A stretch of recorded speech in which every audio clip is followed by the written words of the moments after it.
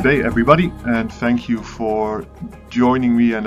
for a brief 10 minutes on the occasion of the Solutions Plus e-course on business models for e-buses in Kigali, a project I worked on as financial advisor in infrastructure and transit. I'm with Rebel, an advisory firm specializing in financial and strategy advice in infrastructure and transport and PPP projects. I'd be happy to tell you a little bit about what we looked at and how we came through to recommendations on business models for a transition from the existing kind of diesel bus system in Kigali into an e-bus system. We'll be briefly going through the scope of the study, look at the financial impact that we determined that will take place as a result of this transition. We'll look a bit at the proposed business models and discuss the considerations that underlie some choices that were made there, followed by the enabling policy principles highlighted and concluding with the implementation approach that was suggested. Again, this study represents our own recommendations and findings as advisors for the benefit of the clients here, but not as such representing their own views or interests in anything forward. That said, the study was all about concept validation for e-bus implementation. In other words, looking at the concept of implementing battery electric buses or another technology of e-bus in Kigali. Is it going to work? Under which conditions will it work? What is needed to make it work? And essentially we looked mainly at these four key points, which is what would be the optimal e-bus technology choice, considering the operational requirements in Kigali, considering implementation risks, but also considering the condition and the potential constraints of the power grid present in Kigali. Having determined, also looking at the routes that were packaged into a first package of optimal routes that could be transitioned to e-bus operations, we determined that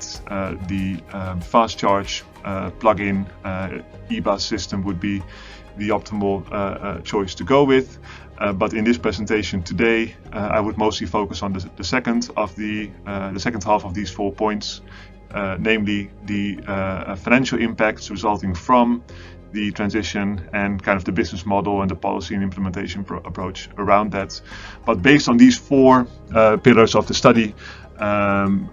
we were able to discuss and to highlight considerations and validate the implementation potential for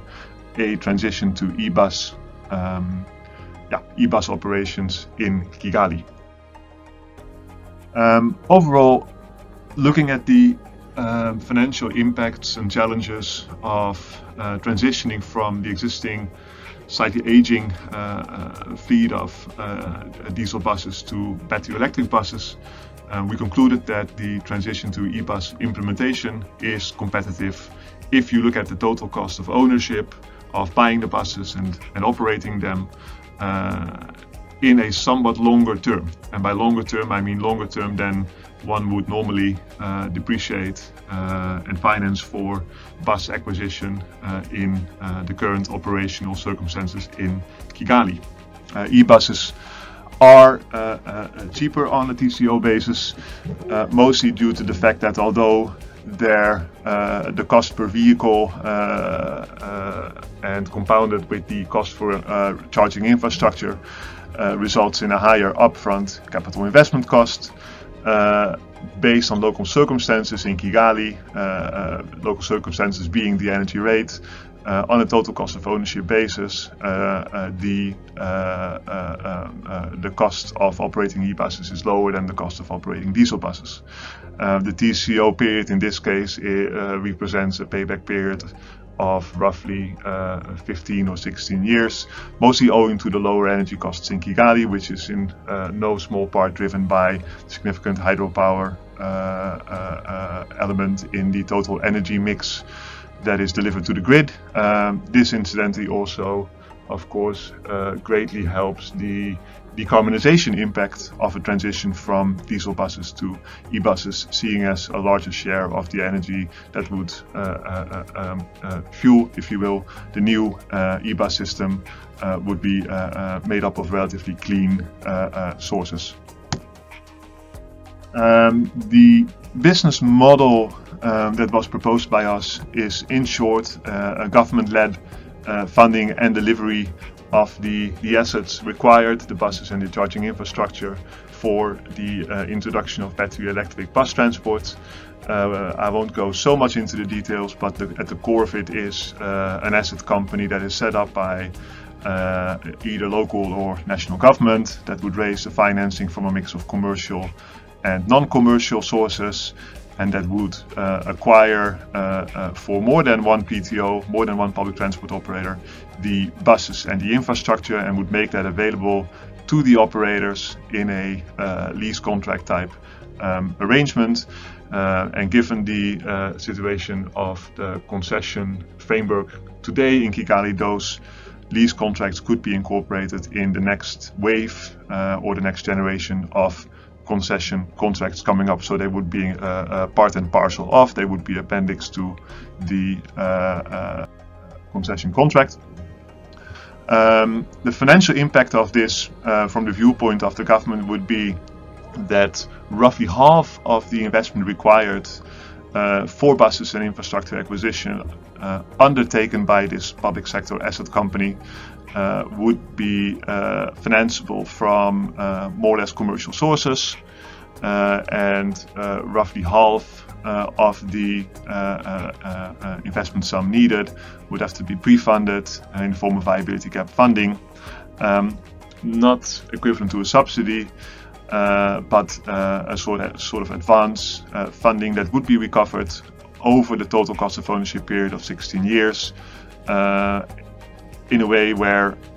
you would see that after 16 years the cash balance held by the asset company exceeds the initial amount in viability gap funding that would have to be contributed into the company as an initial advance. In terms of policy around this analysis and this recommended business model structure, we highlighted 7 principles, which is simply the decision that this would be made part of the new concessions, number 1. Number 2, that the routes would have to be picked and optimized in a way that this would be done through natural fleet replacement.